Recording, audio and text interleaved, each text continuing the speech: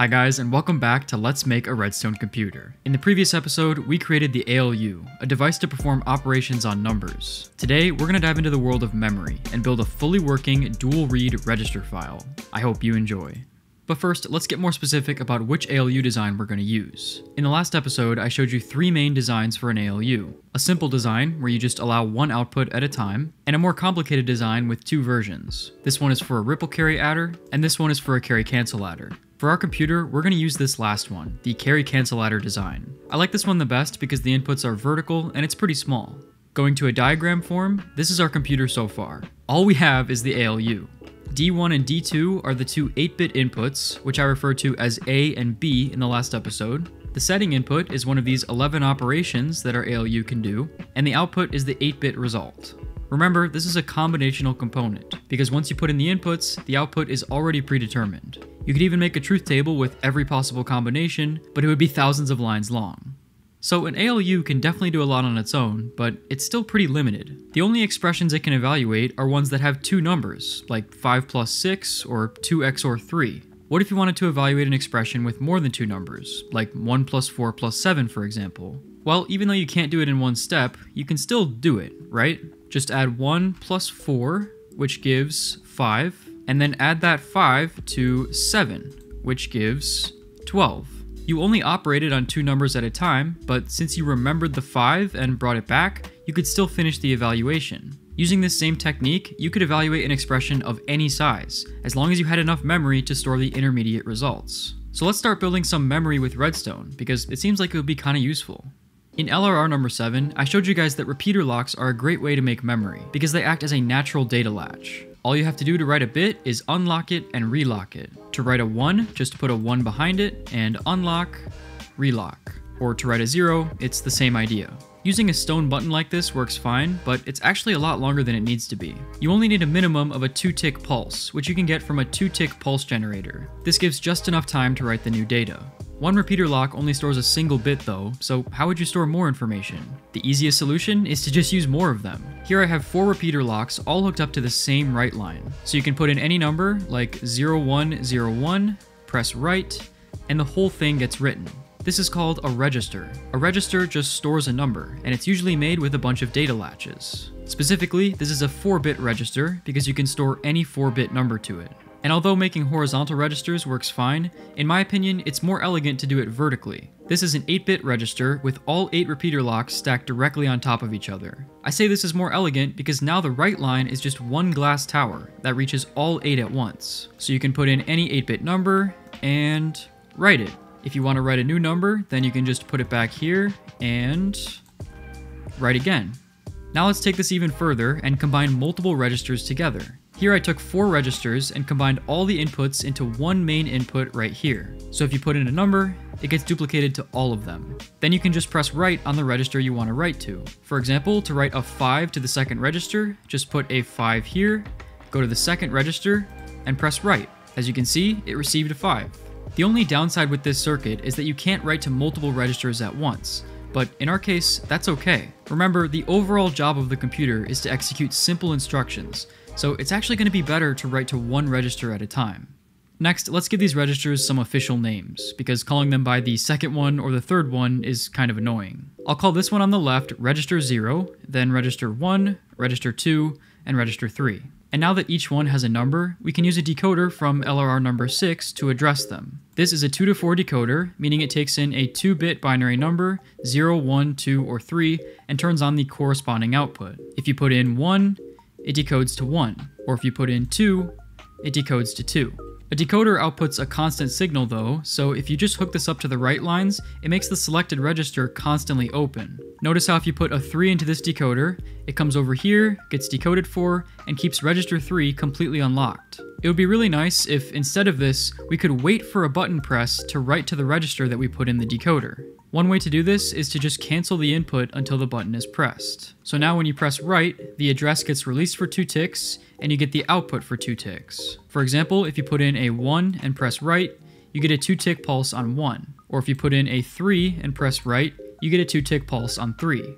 But as you might have noticed already, there's a subtle problem with this. Canceling the address is the same thing as setting the address to 0. But 0 is a perfectly valid address, so the decoder is just going to constantly output 0 while it's cancelled. Furthermore, since the decoder decodes for all possible combinations, there's no address we can put in to make it output nothing. To solve this problem, there are a few different approaches, and we're going to choose the most naive one. We're just going to remove register 0.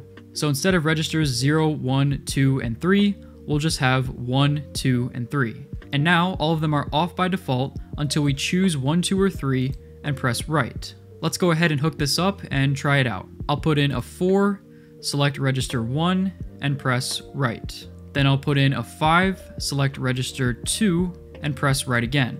And it worked. Register 1 got a 4, and register 2 got a 5.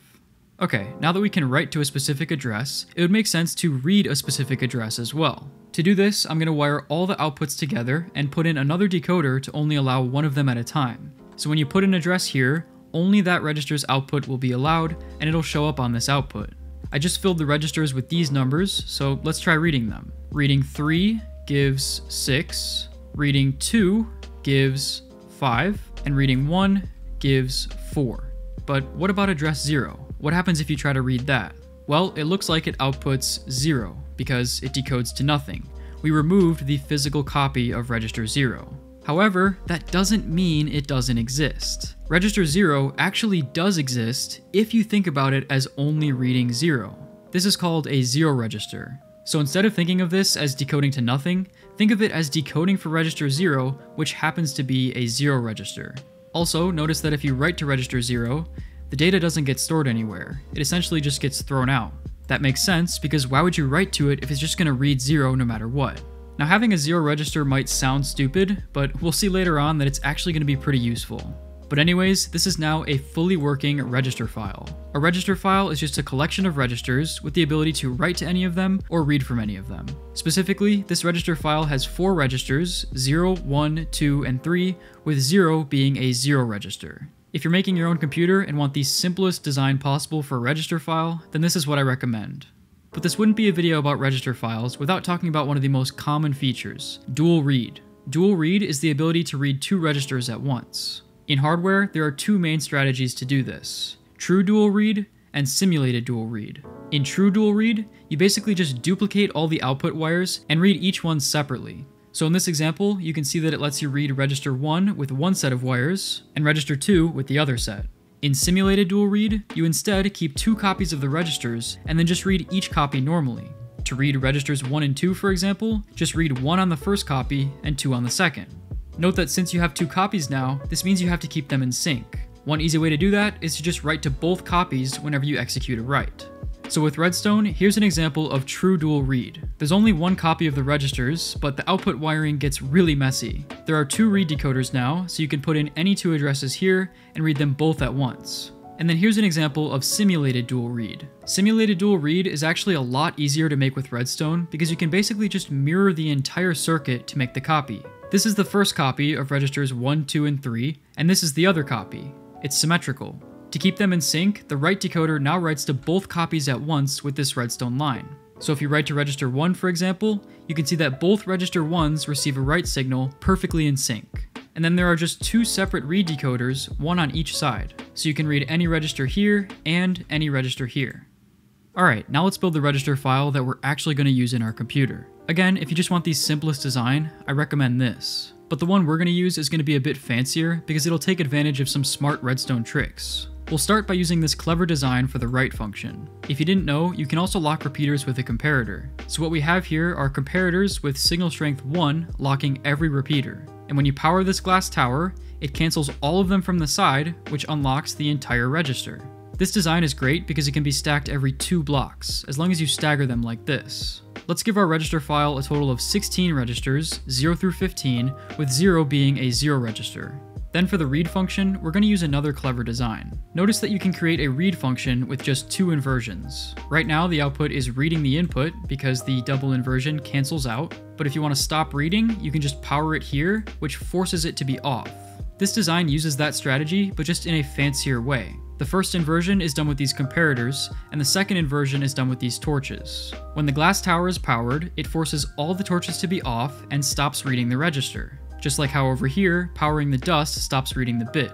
But when it's not powered, any comparators that are on will have a signal strength of 2, which is just barely enough to only affect one output and get inverted again. For example, right now there's a 5 in the register, but the glass tower is being powered, so it's not being read. To read it, you just unpower the glass tower, and you can see that the comparators just barely reach their outputs and read a 5.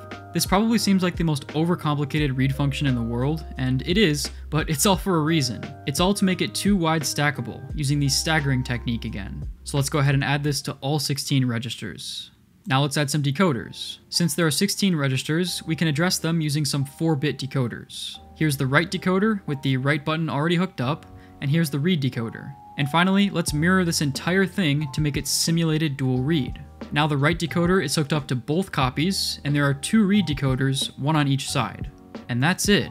This is the final register file. 16 8-bit registers, dual read, and register 0 is a 0 register. In diagram form, the register file looks like this. R1 and R2 are the 2 read addresses, and these are the 2 outputs. W is the write address, and data is the 8-bit data you want to write. Now, remember in episode 1 when I said that sequential components will update using the clock signal? Well, the write button I've been using this whole time is what updates the register file. It literally controls when the register values change. So the write button is the clock signal. I've just been calling it a different name. The only thing we don't have from this diagram is the enable input. When enable is 1, it behaves the exact same way I showed you in Minecraft so far. But when enable is 0, you can't read from it or write to it. It's completely disabled. This will be a really useful feature later on, so let's go ahead and add this signal to the Minecraft build. The nice thing is, it's pretty simple to completely disable this. You can do it by just canceling all 3 of the address inputs. This forces it to read register 0 on both read ports, which again, always outputs 0, and it forces any writes to register 0, which just get thrown away. So now when this lever is off, it's disabled, and when it's on, it's enabled. And just like that, we are completely matching the diagram. Here's R1, R2, W, data, clock, enable, and the 2 outputs which are on the other side. Let's go through some final examples to make this really solid. I'll put the diagram on screen too. Everything is 0 right now, including the enable signal, so let's start by enabling it. Then I'll put in a 7 for data, a 1 for the write address, and press clock. This writes a 7 to register 1. On the first port, reading address 1 reads 7, and on the second port, reading address 1 also reads 7. Now let's change the data to 4, the write address to 2, and press clock. This writes a 4 to register 2. Switching the first read port to 2 will switch the first output to 4, and switching the second read port to 2 will switch the second output to 4. And then if we disable it, both outputs switch to 0. Note that the registers aren't reset or anything, it's just reading and writing is disabled. If you enable it later, you can continue where you left off. Memory is going to be an essential part of our computer. Later in this series, we'll see how upgrading the memory even further makes our computer a lot more powerful. But in the meantime, if you want to upgrade your brain's memory, then check out Brilliant, the sponsor of this video. Brilliant is the best way to learn about all things computer science and math. All of their online lessons use hands-on problem solving, which sticks to your brain much better than a lecture. By getting hands-on experience instead of memorizing, you'll become a better thinker while also gaining knowledge. On top of that, it'll help you develop a powerful learning habit. Learning a little bit with Brilliant every day is 1,000 times better than mindless scrolling. You can even learn right on your phone, with fun lessons you can do whenever you have time. We'll touch on programming later in this series, but if you want to get a head start, then check out the Creative Coding course. This course will teach you all the essential coding elements and get you to really think like a programmer. To try everything Brilliant has to offer for free for a full 30 days, visit brilliant.org/mattbatwings or click the link in the description. You'll also get 20% off an annual premium subscription.